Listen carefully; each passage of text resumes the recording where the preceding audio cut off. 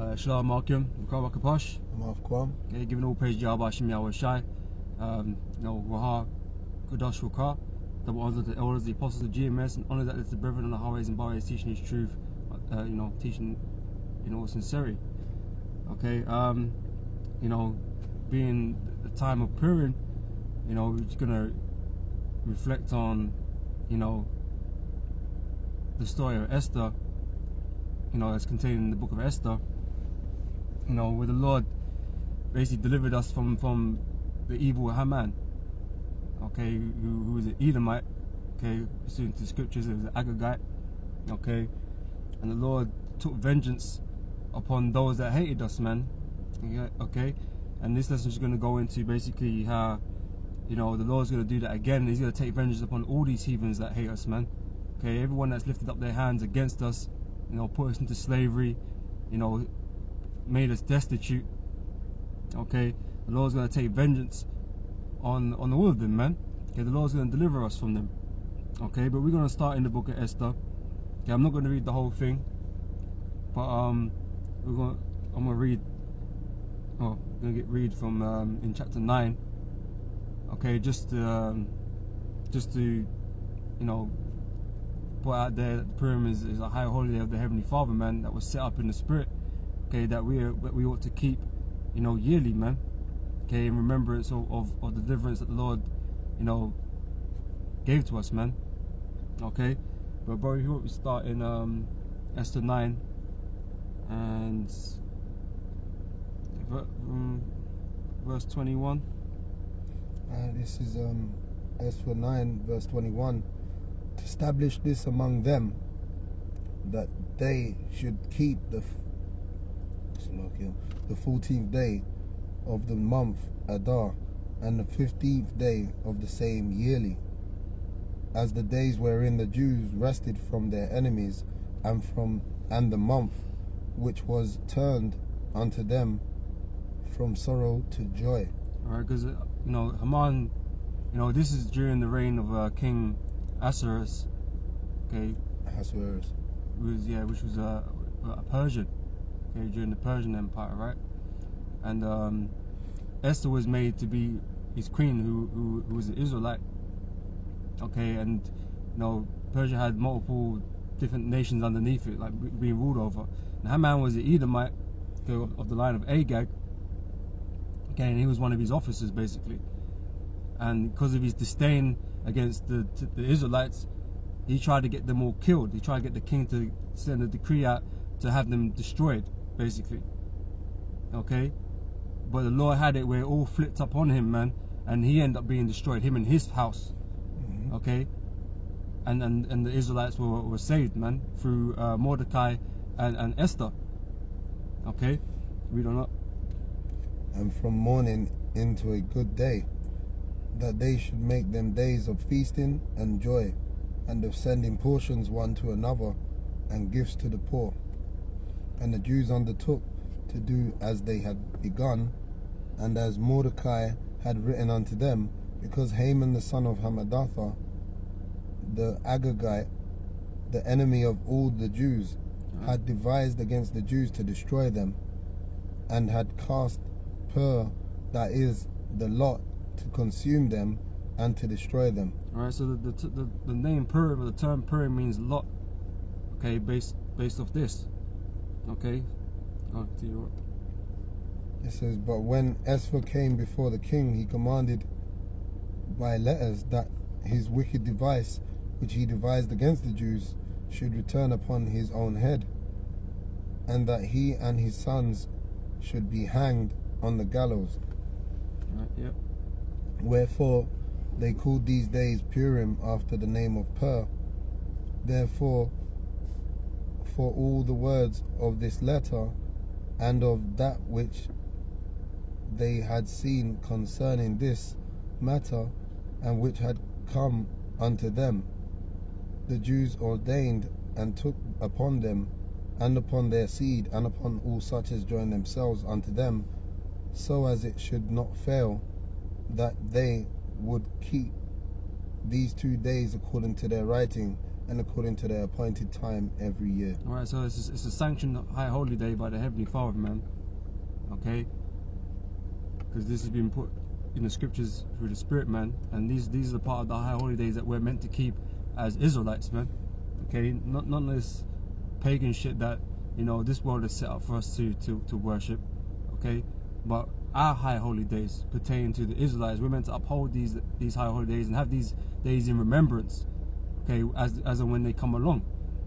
Okay, so during this period, you're meant to be put back into remembrance of, you know, what our enemies tried to do to us. In this particular case, Haman the Edomite.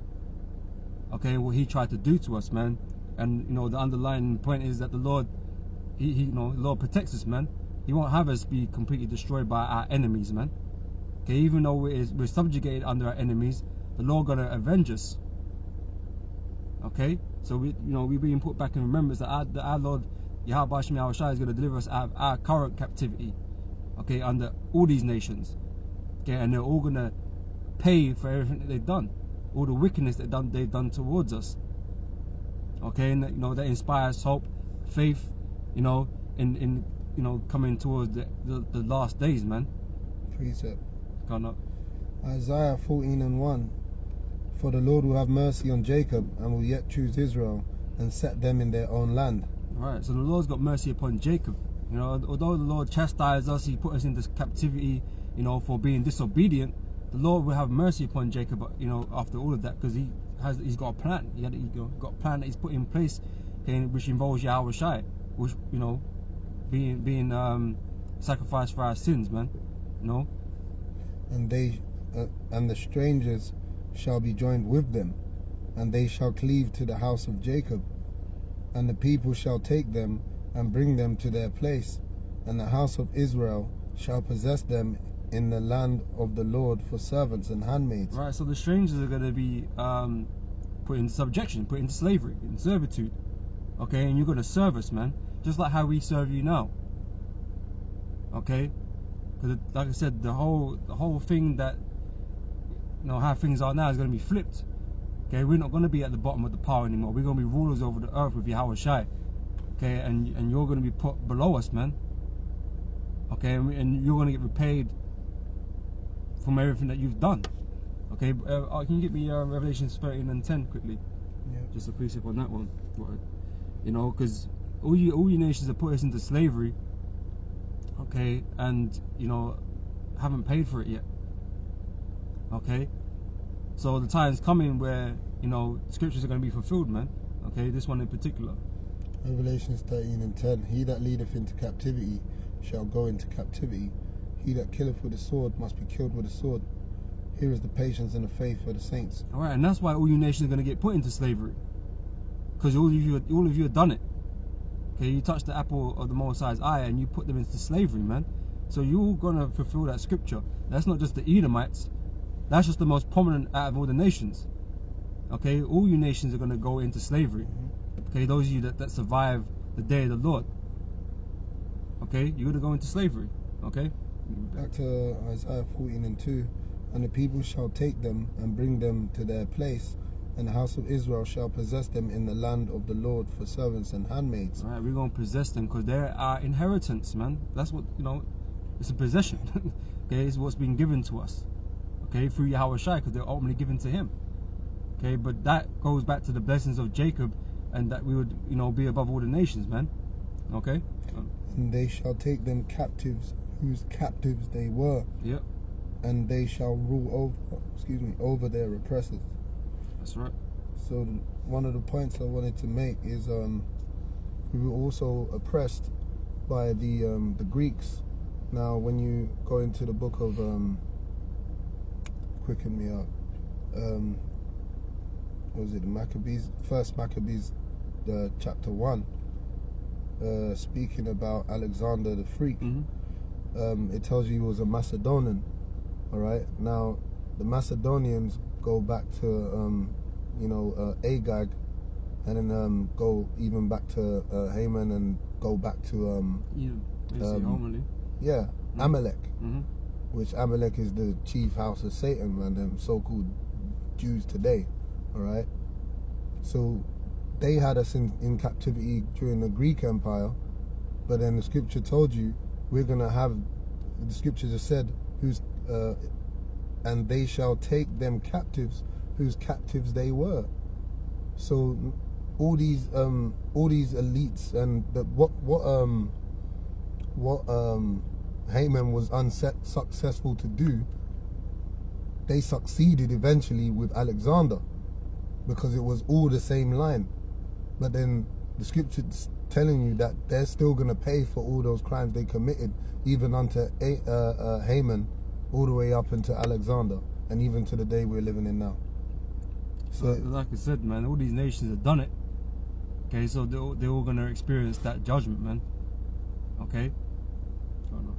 Yeah, it says, and they shall take them captives, whose captives they were, and they shall rule over their oppressors.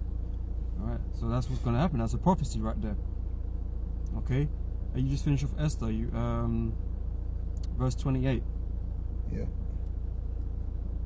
back to that.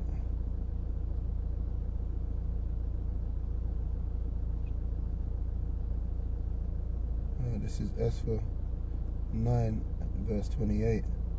It says, and that these days should be remembered and kept throughout every generation, every family, every province, and every city, and that these days of Purim should not fail from among the Jews, nor the memorial of them perish from their seed. All right, so it's a commandment to remember these high holy days, okay? To bring them into remembrance, man. Okay? They would exchange gifts and stuff like that. It's a celebration in terms of high holy days, in comparison to the Passover, which is a solemn assembly, okay, a really serious occasion. Okay, Purim is more joyous in that occasion, man. It's more a celebration, okay, for the Most High delivering him from Haman, okay. But like I said, man, we're bringing this into remembrance, man, because this is what's going to happen to us in these days, man. We're going to be delivered from those that hate us, man. Okay, you can read the whole story of Esther, and you can get scope of what went on, okay, and the dire situation that they was faced with, okay. But we're faced with a similar situation today, man. Okay, because secretly the so-called white man wants to eradicate us. Okay, he has all these projects in place. King Alfred's program, otherwise known as Rex 84, and that was updated to Rex 2009. Georgia Geist, all of that, man. That all involves eradicating us, most in particular, off the face of the earth. Okay, it's a grand scheme of theirs to do away with Jacob. Okay, but like I said, all you nations, you've played your part in our destruction, our downfall, and that the judgment is going to come upon you because of that, right?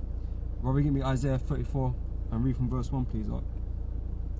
This is Isaiah chapter 34, verse 1. You down to verse 8, yeah? It says, come near, ye nations, to hear, and hearken, ye people, let the earth hear, and all that is therein, the world and all things that come forth of it. For the indignation of the Lord is upon all nations. Right, so the Lord's righteous hatred, because that's what the word indignation means, is upon all nations. Okay? So the Lord obviously don't love everybody if he hates all these nations. But why does he hate them? Because people act like there's no reason for the Lord to hate nobody, man. But there is a particular reason. Okay, read on up. It says, and his fury upon all their enemies. Their armies. All their armies. He hath utterly destroyed them, he hath delivered them to the slaughter. Their slain also shall be cast out, and their stink shall come up out of their carcasses, and the mountains shall be melted with their blood. Now, this is a future prophecy, man. It's talking about the end, the last days, man. Okay, the day of the Lord. And all the host of heaven shall be dissolved, and the heavens shall be rolled together as a scroll. Okay, that's all that nuclear warfare, man. This is talking about the event of World War III. Okay, which is coming real soon. Going up. And all their hosts shall fall down, as the leaf falleth off from the vine, and as fallen fig from the fig tree. For my sword shall be bathed in heaven. Behold, it shall come down upon Idumea and upon the people of my curse to judgment. Alright, so, you know, these, like we always tell you, man, the Edomites got a particular judgment, man. Okay? Because they're the most hated of the Lord. Okay? Scripture tells you, man, he hated Esau. Okay? He's never been so forward in pointing out particular nation. You know, generally he hates them, but Esau in particular he hates. Okay? So yeah, Esau's got a particular judgment for you, okay? You don't know? Salakia, just to back you on that point, I believe it's in Isaiah, what is it, 64? I'll read it one moment.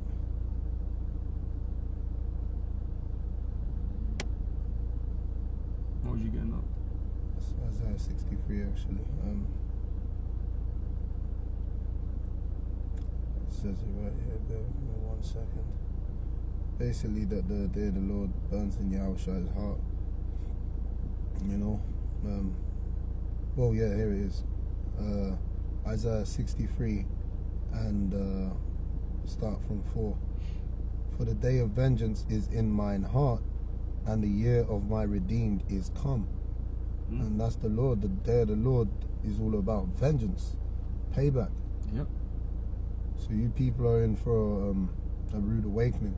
Yep. Because you seem to think that this is your oasis, man. This is your place of you know, sustain. You think this is about love?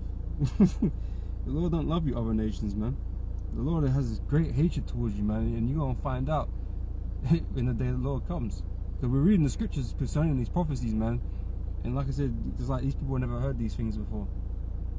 You know, but the Lord has a deep resentment for you other nations, and the Lord deals with nations. He doesn't deal with.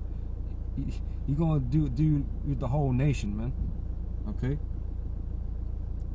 Back in Isaiah. Yep. There's Isaiah 34 and 5. I'll read it again. It says, "For my sword shall be bathed in heaven. Behold, it shall come down upon Idumea and upon the people of my curse to judgment. The sword of the Lord is filled with blood. It is made fat with fatness, and with the blood of lambs and goats, with the fat of the kidneys of rams. For the Lord hath a sacrifice in Bozrah, and a great slaughter in the land of Idumea." A great slaughter, right? Going on. "And the unicorns shall come down with them, and the bullocks with the bulls, and their land shall be soaked with blood, and their dust made fat with fatness. For it is the day of the Lord's vengeance."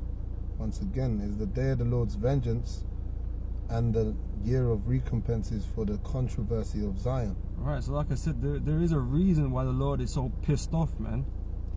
Okay, and it's because of the things you've done to Zion. Okay, Israel, the Israelites. Okay, the Lord is bringing vengeance because of those things. Okay, just like Haman found out, man. Don't fuck around, man, with the children of the Lord. Okay, because surely it will be your undoing, and it's going to be the undoing of all these nations that have ever rose up against us. Okay. Right, give me Psalms 83 verse 2, please, and read down to the 5th verse. This is Psalms 82 verse 1 to 5, yeah? 2 to 5. 2 to 5. This is Psalms 82 verse 2. "How long will ye judge?" 83. 83, yeah? Yeah. Psalms 83 verse 2. "For lo, thine enemies make a tumult, and they that hate thee have lifted up the head." Those that hate us, man. These other nations hate us. They don't want us to be who we say we are. They don't want us to achieve or receive the blessing of the Lord. Okay, that's hate, man, because rightfully that's where we belong. We belong at the top, in rulership. Okay, that's what we was made for. Okay, but these nations don't want us to be those people, man. They want to look at us as niggas, man, low lives. Okay, that never amount to nothing. Okay, that's how they see us, and they can't have someone like that rule over them. But Esau's ruling, and he was a damn fucking caveman. Okay, the fact of the matter is, no matter how you slice it, man, you other nations hate us, man. Okay, you would deny us our blessing. Okay, and you make it so, man. Okay, you come up with all these other nations ways to keep us down. Okay, that's what it means to make a tumult. It's a speaking in secret, basically. Okay, go on. They have taken crafty counsel against thy people and consulted against thy hidden ones. They have said, come, let us cut them off from being a nation, that the name of Israel may be no more in remembrance. Right, so like I said, the elites of you nations, you know who we are. And yet you will hide that from us, man, because without that knowledge, man, it leaves us broken. Okay? It leaves us broken, man. And now we even tell people who they are, they don't want to believe it. They rather believe what you other nations have taught them. Okay, namely the so-called white man, you know, making you believe that you're damn fucking Africans or Caribbeans or whatever he fucking labels you as. That's what you want to believe. But the Lord created you to be Israelites, man. Okay? You don't know. It says, for they have consulted together with one consent. They are confederate against thee. Right, so after this verse, from the 6th verse on down, it lists all the nations that have done this, man. That have spoken in secret against us, man. That have confided with each other to destroy us. Okay? Just like Haman. Okay, trying to destroy us. Okay, but they're gonna be well. They've been successful to this point, but we still exist, man. They've not been able to get rid of us, man. As much and as hard as Esau and the rest of these nations try, they can't get rid of us, man. Because if it was the will of Esau, we'd be gone already. But through the mercy of the Heavenly Father, we still exist, man. We're still around. He can't kill us all off, man. There's too many, man. Okay, and you kill a great amount of us every fucking day. And there's still many of us. Okay? The tabernacles of Edom and the Ishmaelites of Moab. That's alright, I wasn't going to read it up because I said, just for the sake of time, man, you can read that yourself. These nations all these nations are involved in doing this, man. That's why you all got to receive the judgment. Okay? The next one I wanted to get, though, is Isaiah 66 and verse 14. Probably shot. This is Isaiah 66 verse 14. It says, and when ye see this, your heart shall rejoice, and your bones shall flourish like an herb, and the hand of the Lord shall be known towards his servants, and his indignation towards his enemies. Right, so it's going to be known, the indignation towards the enemies, which are you other nations, man, like we just read in the previous scripture. Okay, and we're going to find out the mercies of Jacob. Okay, that's why we're going to rejoice. Okay, but the Lord is gonna do a heavy hand on you other nations, man. Okay, read on that. It says, for behold, the Lord will come with fire, and with his chariots like a whirlwind, to render his anger and fury with fury, and his rebuke with flames of fire. Right, so that, you know, the angels will be coming down with the laser beams. There's gonna be missiles flying about, nuclear weapons flying about. The Lord's gonna do a heavy hand on you nations, man, as a you know, as a judgment, man, as a recompense. Okay, next one up. It says, for by fire and by sword will the Lord plead with all flesh, and the slain of the Lord shall be many. All right. Like, you know, we always put it out there, man, like, because this world, when they think of the Bible and they think about Jesus Christ, because that's who they associate with the Bible, and when they think about Jesus Christ, they think about God, and that whole thought, that whole process, you know, they've come to believe that this is all about love. You know, the Lord loves everybody. When you read these scriptures, man, the Lord detests all these other nations that have dealt treacherously with Israel. The Lord hates, you know, 2/3 of his own people. Okay, to the most part, you know, he's gonna have mercy on them, but he detests them in what, you know, their actions. Okay, but the Lord has a deep rooted hatred against your other nations, man. Okay, and you can't change that because he's already said what he was gonna do to you already. Okay, you can't change his mind on that. You can't tell him, oh, I've been good. The Lord don't care. Okay, the Lord already stated what the judgment of your nation was going to be. So if you fall into that nation, you're going to be judged accordingly, man. Okay, because, you know, there's a lot of things you don't understand about how, you know, the workings of the Heavenly Father, man, and the reasons for your judgments. you know, but you're going to receive them with the rest of your nation. Okay? Because none of you are innocent. Okay? But if you grab me Luke 1 and verse 68, please, because the salvation is for Israel, man. Ultimately, this whole thing is being set up to save Israel. Okay? And for us to be saved, you, the enemies, the other nations, have to be destroyed. This is simple. It's as logical as that. Okay? For us to be saved from our enemies must be destroyed. That's right. Okay? And you are listed as our enemies. Not by us, but by the scriptures. Okay?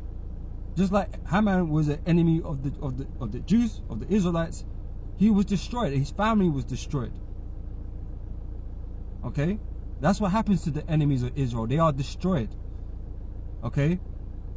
And just because we was in captivity under King, in the Persian Empire at the time, and we've been in multiple captivities under different empires, that doesn't mean the Lord was with them, because they were all brought down to at some point.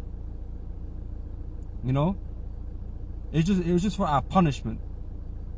Okay, but the Lord brought down all these empires. He sent somebody else up to destroy them. Okay? And this time round, the Lord is going to make you fight each other to destroy each other, man. And then the Most High going to send the legions of angels of Yahushai to put you in subjection, man. Just like the prophecy said Yahushai was going to do. Okay? Yahushua is going to come with great wrath with the chariots and the angels and destroy these nations, man. You're going to take up the crowns of the earth. Okay? But yeah.